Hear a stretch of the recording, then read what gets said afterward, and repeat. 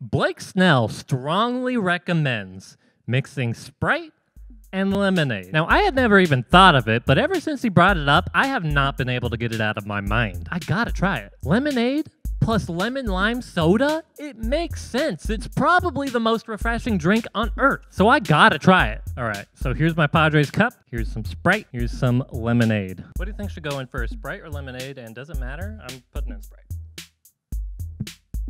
Even though my instincts tell me lemonade should go in first. All right, so I'm doing 50-50 Sprite and lemonade. I've got 50% of this Padres cup over here filled with Sprite. Gotta shake the lemonade. Very hard to pour a drink, by the way, while also holding a microphone. All right, so in this glass, I contain Snellzilla juice. You can't see it.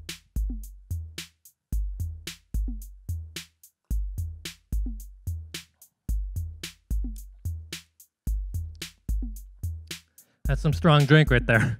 It's like it tastes like lemonade, but more sharp. It tastes just like lemonade, and it tastes like Sprite, and it hurts my tongue. It's like lemonade, limeade, carbonade. It's pretty good, but it's not life-changing. I'm sorry, Snellzilla. Maybe next time. This has been Kevin Talks Padres. Thanks for staying with me. Like and subscribe. Comment down below, again, who you think is going to win the Cy Young and why you think it's going to be Blake Snell. I'll see you later.